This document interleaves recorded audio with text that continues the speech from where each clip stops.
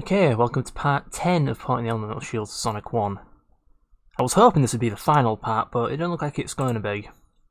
Because I've done some thinking, I've agreed, yeah, I'm going to be doing the icon, the shield monitor icon idea from earlier, where it's going to cycle between the three shields, and which depending on which icon is shown when you bust open the monitor, you get a different shield.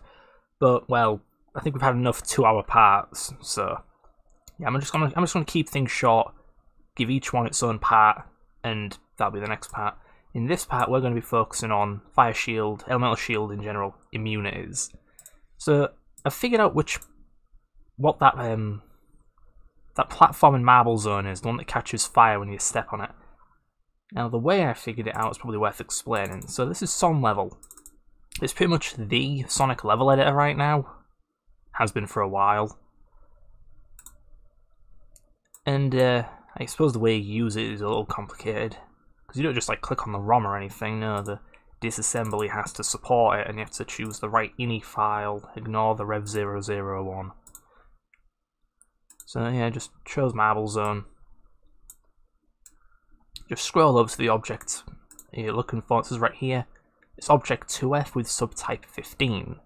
So I took a look at the code for that, Object 2F, and yeah, its subtype, I suppose, is ANDed with F, so it chops off the top digit, it just has 5, come down to 5. Here we go. Keep scrolling and you see it spawns a fire object. So I came to the object pointer file, grass fire, and you can see it's 35. And indeed, it's just a dedicated fire object. So I've added that to the list, and in this part we're going to be making Sonic immune to these various things.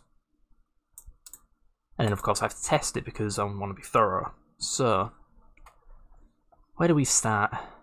It's probably best to just check how Sonic 3 does it again.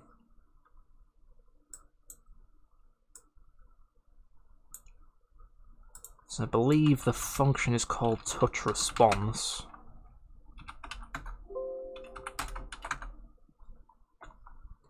And we need to look for code that checks the shield react SST. I don't really see it yet.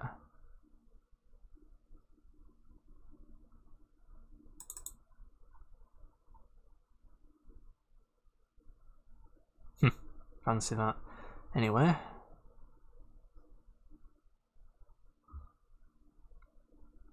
Ah, no, maybe I scrolled past it. Let's just try again. So, shield.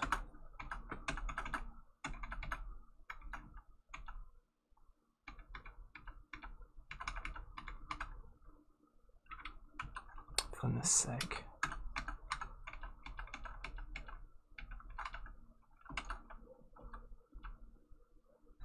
Here we go. Touch check hair.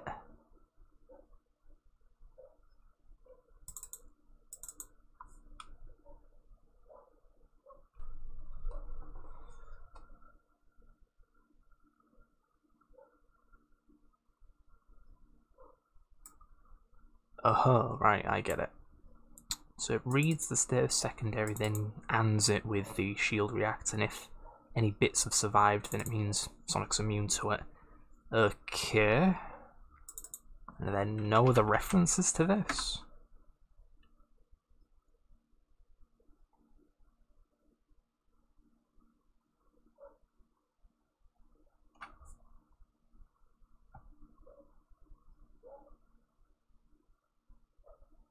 Right, insta-shield logic.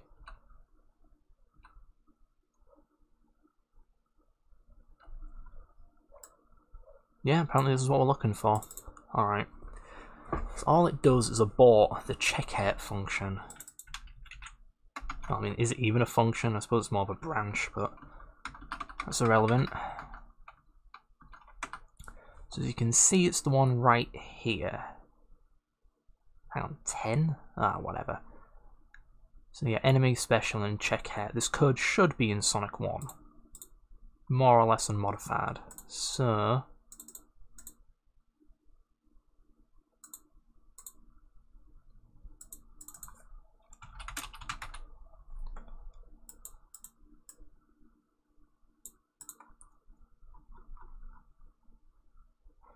Enemy, special, check hat. Alright.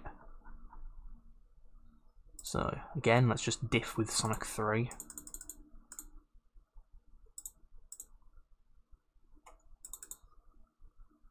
Notably there's Caterpillar logic in here. Suppose it must be a hard-coded badnik or something. So, is Sonic invincible if not branch? And that's all the way down here.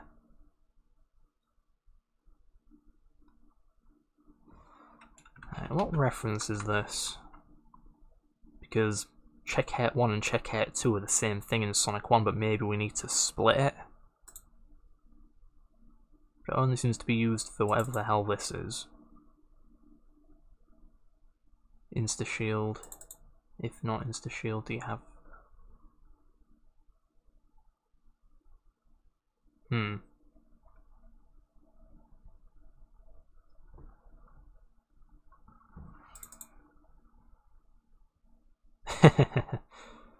Whatever.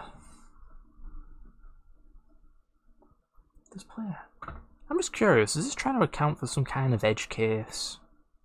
It's not always a good idea to just remove code without knowing what the hell it's there for.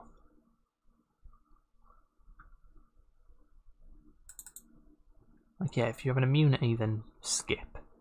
If you have a shield... What?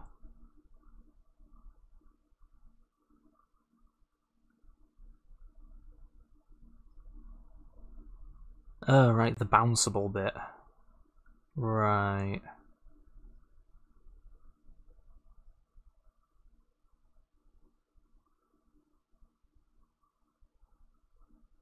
I don't get it. I don't know what this is trying to do.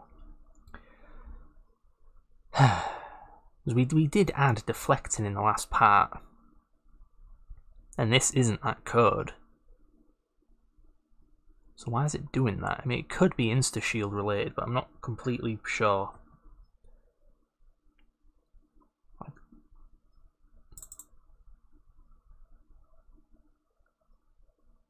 Okay, maybe I'm just misreading it. So if you don't have a shield, you come here. Then it checks if you double jump in. Yeah, if you're not... So yeah, if you're doing an insta-shield attack, is basically what it's asking, and the thing can be deflected, then deflect it. But then you have... Actually, what's this for? Ah, just hypersonic stuff. Yeah, then we have this one, where if you are invincible, or have a shield, come here. Are you immune? If you are, whatever, jump. If not though, if you're not immune, but you do have a shield, then you come here, check if it can be deflected.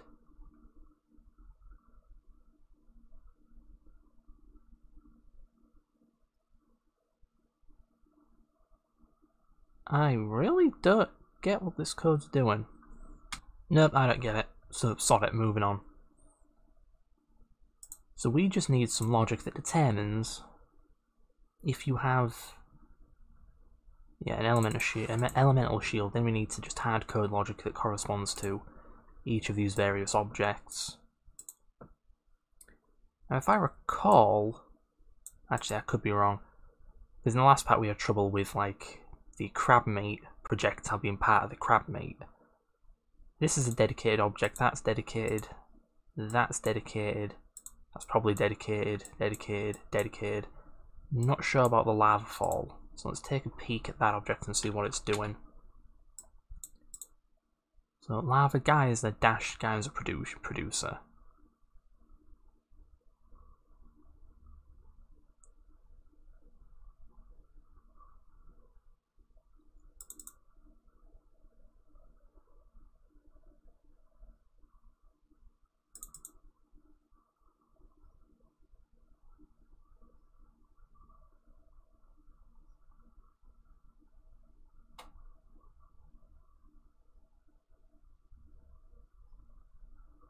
Object 4D, lava guy is a lava fall. Okay, right, so that's just the producer. This is what we're looking for. It has a speed, it spawns another one. What?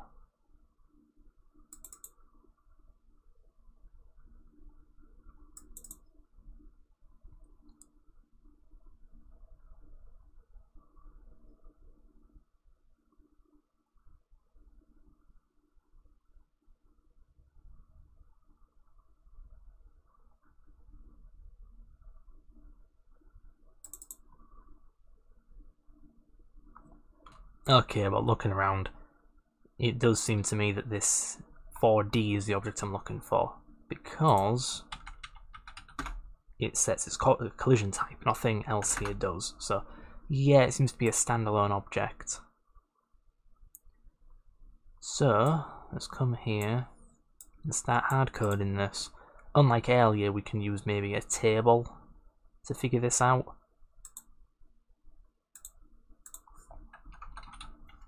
Been a while since I've done one of these in assembly. So yeah, we're just gonna jot down each number. Let's sort them.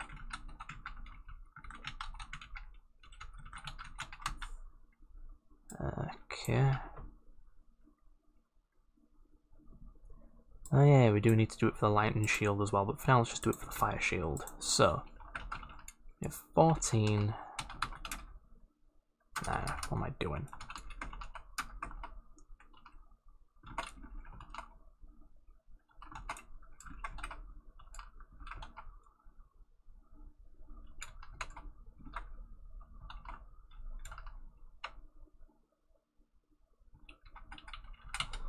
Now to be fair, the flamethrower might spawn another object, so let's see what that one does.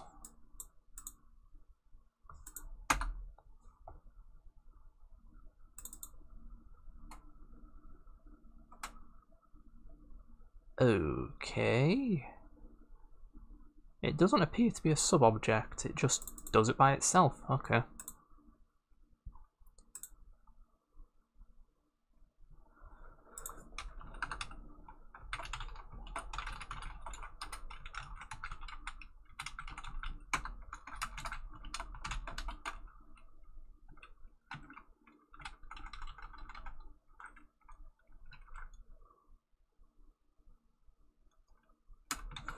Right.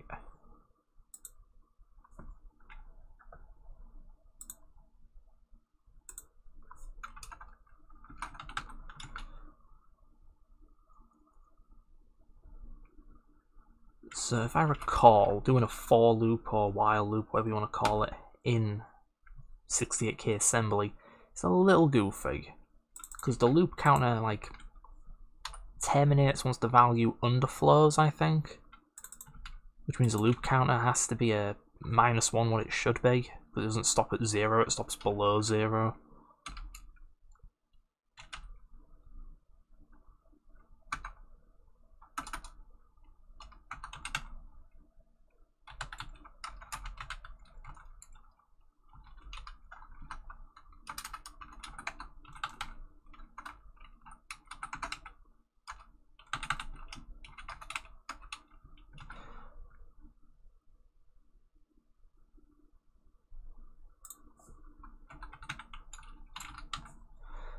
So I need a free address register. What can I use?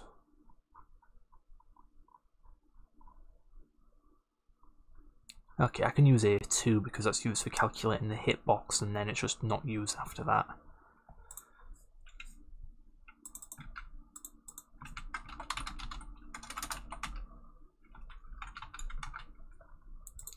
So now in here, we can just read a byte from this table,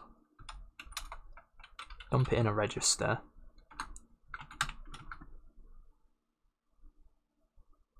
or better yet, I think we can just do a comparison on it directly. Is A1 the object we're looking at?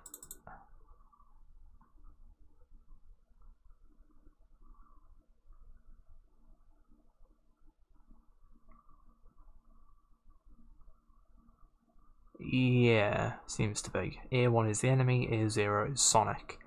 So yeah, we're comparing this to that, and if they're equal, then okay, just do that. Of course, this is going to work for everything all the time, regardless whether you have a shield or not. So we need to only run this code if Sonic has a fire shield.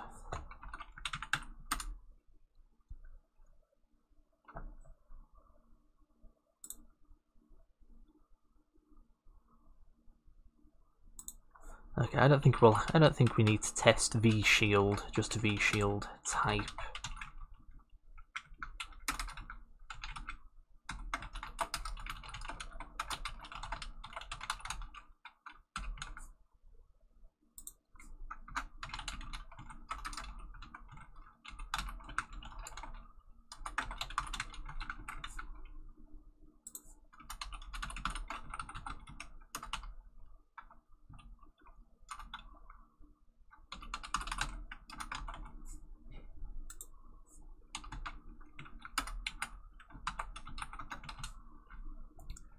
Okay, that should get the job done.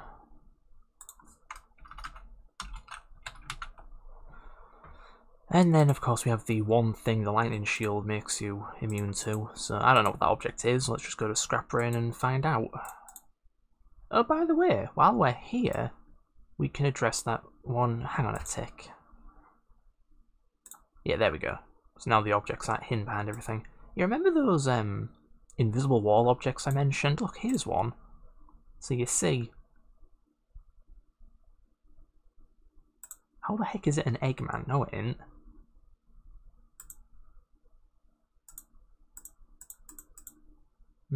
I guess some levels object definition's a little buggy.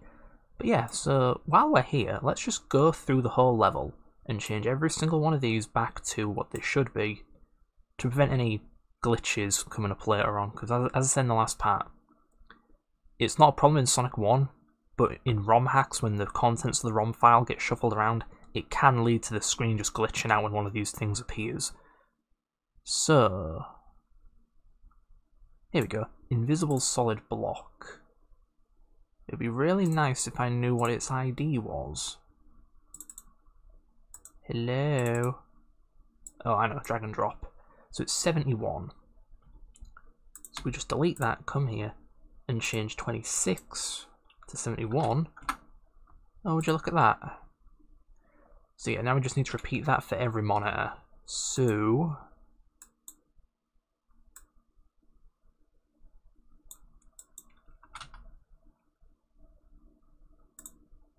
yeah, look at all these bloody things. So again, 71. And as you can see, like I said, the subtype does correspond to the invisible wall object because, as you can see, the dimensions are perfect.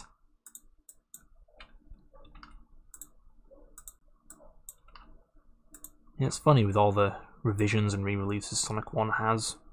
I don't think they ever fixed this bug. They probably did in like Sonic Jam. Just because of that thing's actually a port, and well, and they did create easy and normal difficulty object placements. So, yeah, maybe they did. As you can see, they didn't mess that one up. I really don't know how the hell this issue appeared. Maybe it's some kind of copy-paste error. Maybe Sonic Team didn't have a proper level editor and they just, I don't know, did it in a text editor, did it manually. Can't really say for sure. It's just, how do you make a mistake like this?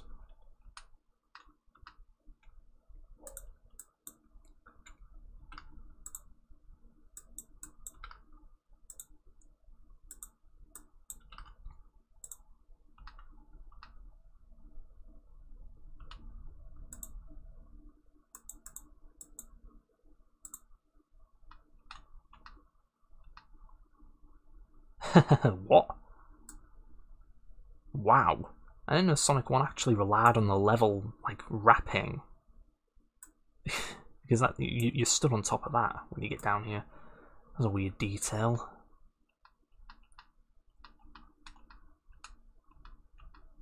Right, cool. That's that sorted out. So back to what I was doing. So the Electrocutor is 6E. Okay then. Oh, it's right underneath the flamethrower.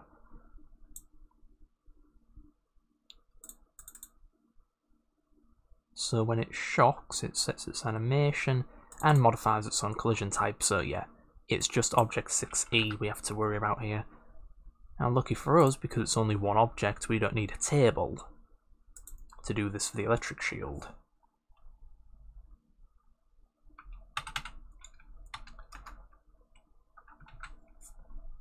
Let's just duplicate this logic.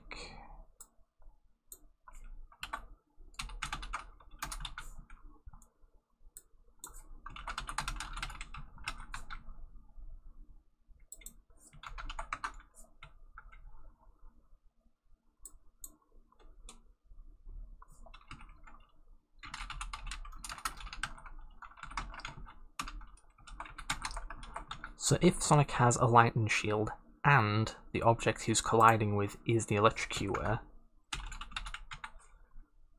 then don't get hurt. And that should do it. Though actually, let's quickly do something. Over the last, 10 parts, getting a Dan monitor to test with is just a pain in the ass. So I'm thinking, how about we quickly hack in a little logic so that you can spawn a shield whenever you want.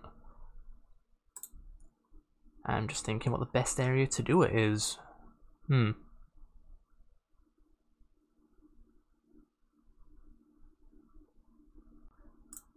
Let's put it in Sonic's jump logic. So let's say you jump and you hold a particular button, and it will spawn you with a certain shield. So let's say you jump and you hold maybe the C button. Then, depending on what direction you're holding on the D-pad, you get a different shield. So say you hold, down. You get bubble shield, hold nothing, get fire shield, hold up electric shield. Something like that. Yeah, we're just going to tack the logic on right here. But of course, we're only interested in if Sonic is holding C. So, here we go.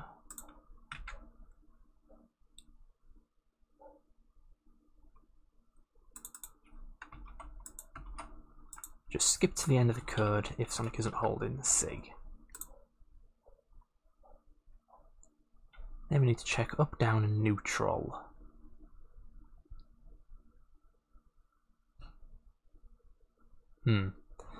Okay.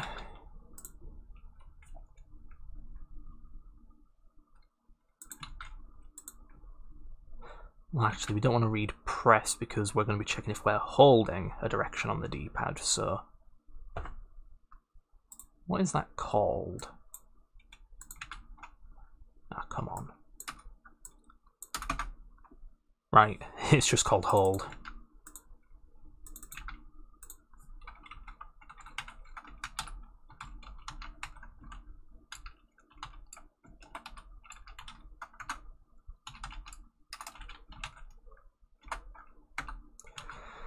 So if these are both true, then now we need to go back to the... I don't even have it open. The code that spawns a shield, and just copy it in here. To be fair, maybe I could have added the shield monitor, like individual shield monitors to debug mode, but fair doing it this way.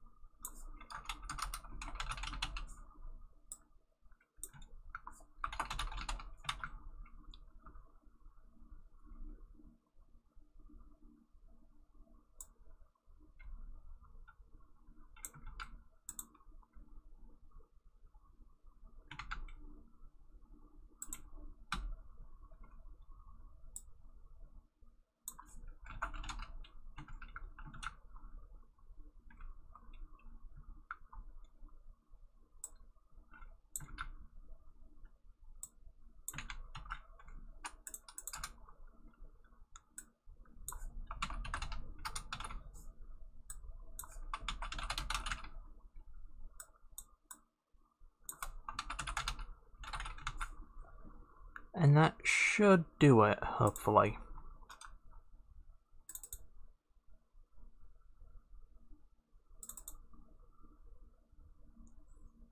Why am I not surprised? Okay. Here I am not following my own advice. Yeah, remember how the 68K can't do things on odd addresses? Yeah, you wanna just always use an even macro to make sure your tables end on an even address. Oops.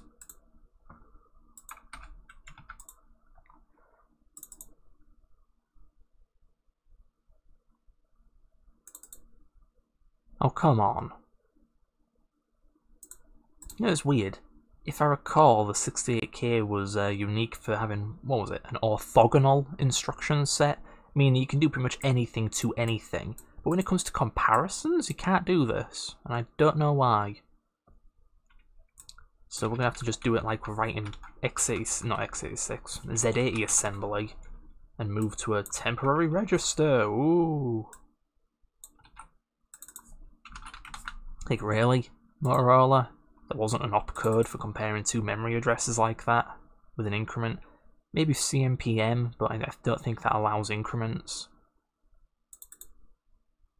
Oh, for banana's sake.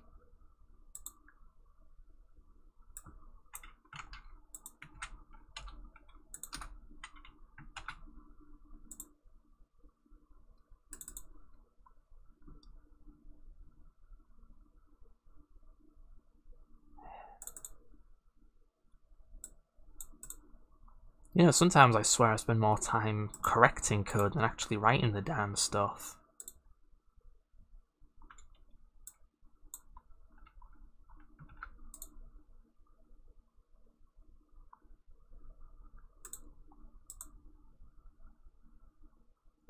Really? You couldn't spare the extra 2 letters? Button done. This is why I absolutely despise short naming schemes. Be verbose, goddammit. Symbol undefined is flashing.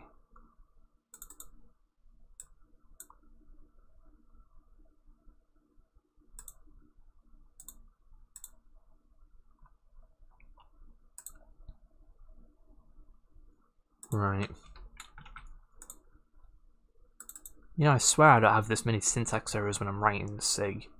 Right, finally. So I spent so long doing that, I don't remember what I was meant to do. Yeah, I think I'm just going to go through the game, just check that all of these objects have proper immunities. So, see you then. Well, good to know that the code I added is actually working. You can spawn whatever shield you want. So let's spawn a fire shield. And check out whether the immunity is working. Okay. The lava hair object doesn't hurt you if you have a fire shield. Does it hurt you if you have an electric shield? Yes, it does. Bubble shield. Yes, it does. But not fire shield. That's good. And yeah, I can still get hit by the caterpillar despite it having weird code. Like, you know, you saw that earlier. It kind of hooked into the collision code in a weird way. Don't know why. Right, let's try this out. Okay, lightning shield, bubble shield. Yep, all good.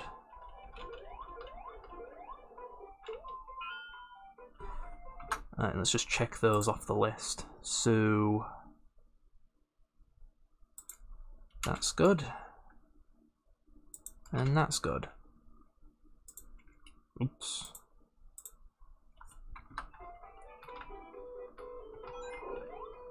Just thinking what the next thing I'm going to bump into is the lava wall ain't coming up. I don't think there are any fireballs down here. So I'll just, yeah, cut the video here and come back when I find something. Okay, so there are fireballs here. Yep, seems to be immune to it. Not with the... oops. There we go. Anytime today? Well, did I despawn it? God. Right. Electric shield is not immune, bubble shield obviously not immune. Yeah, alright. So that's one more to check off the list. Presumably that also means... Yeah, I'm pretty sure that the code between these ones that shoot them out of lava and the ones that shoot them out of walls is the same. So in Act 2, I think... Is this Act 2? I've lost track of where the hell I even am. Point is, the Starlight ones that shoot fireballs out of the walls, and the Marble Zone things that shoot fireballs out of walls should also no longer damage Sonic if he has a fire shield. Okay, we have some lava falls here. I'm immune to them. Good. Let's try Electric Shield, just to be sure.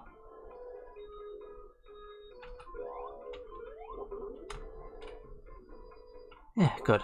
That's working. Here are these. Yeah, here are the fireball launchers. Immune, of course. And then down here is the lava wall. So let's see if being immune to it does or doesn't make the game just freak out.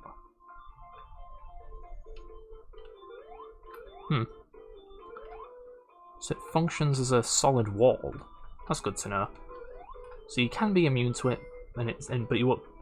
Oh wow, the sprite limit is freaking out. Right, so that seems to be working. Another one to check off the list. Right, that just leaves the boss and the scrap brains on flamethrowers. So I'm just going to jump ahead to the boss. Alright, so we're at the boss. So there could be like 2 or 3 different types of fireball to test here. The one that he drops, the one that spreads, and the one that comes out of the ground. So I'm immune to those two. Cool. And I'm immune to that. Not immune to that. And... Get out of the way, you bastard. Damn it. Okay. Yeah, okay, good.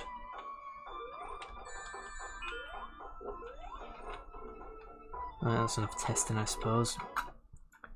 So, definitely immune to the boss. And now for Scrap Brain Zone. Alright, we've got some flamethrowers right here. And I do appear to be immune to them.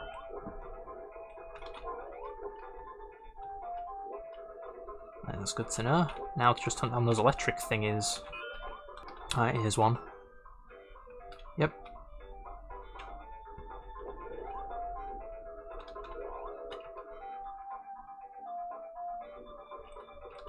Cool, the one electric attack in the game, and Sonic is indeed immune to it.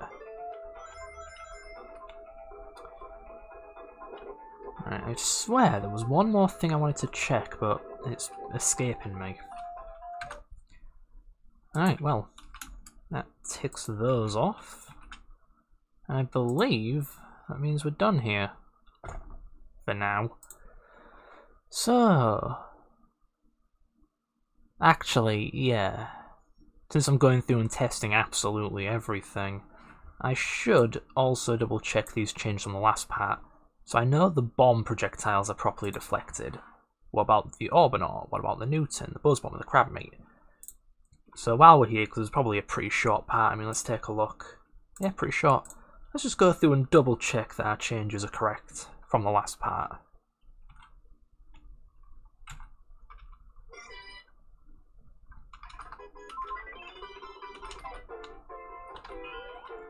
Using my favourite shield, of course, because why not? It's not like different shields deflect different projectiles, like that works correctly.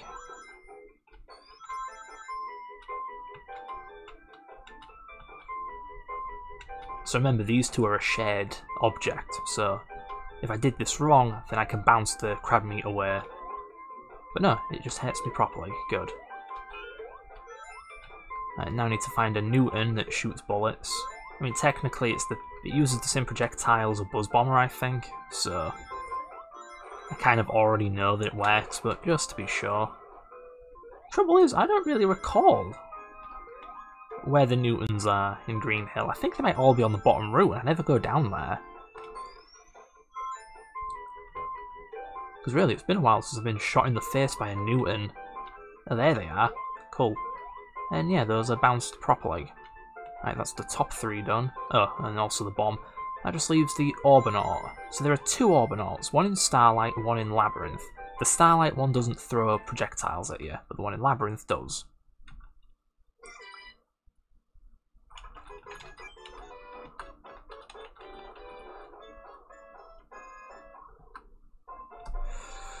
So I guess I'll just fast forward to when I actually found one.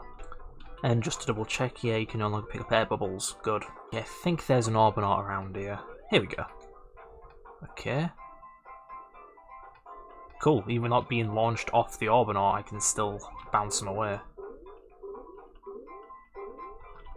Oh, cool, I can bounce those away too. Looks kind of goofy though. Whatever. Probably happens in Sonic 3 every now and again too. Hang on a tick.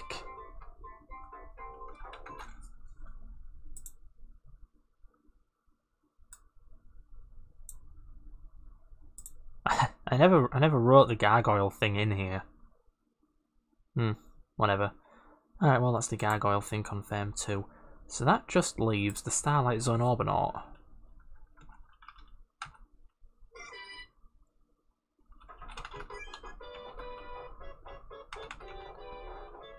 Now where the heck am I gonna find one of those? And just to reaffirm, bomb. Yeah, properly deflected. Well, okay, this is interesting. Check this out. Now, I don't know whether this is a good or bad thing, because they're technically not projectiles, you know, it never throws them at you. But then again, I swear in Sonic 3, there are Orbinauts like that too, and you just kind of dissolve their spike balls. I feel like I should change that. So let's just double check in a level editor. Because if it works for one Orbinaut, then why doesn't it work for the other, unless they're just completely different objects? So it's 60. Okay. Yeah, bog standard Orbinaut.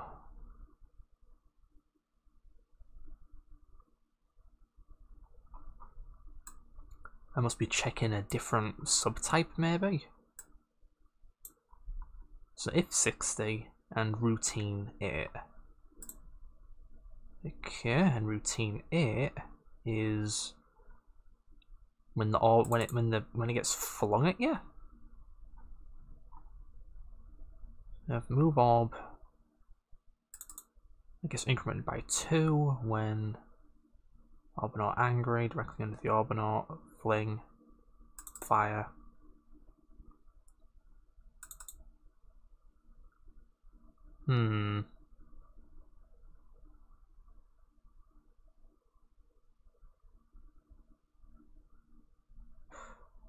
Okay, I could change it, but remember how back in Labyrinth Zone I stood near an Orbinaut and bounced away its projectiles before I thought they left the Orbinaut? According to this code, no. I just happened to be at the perfect position to bounce them away the second the Orbinaut released them.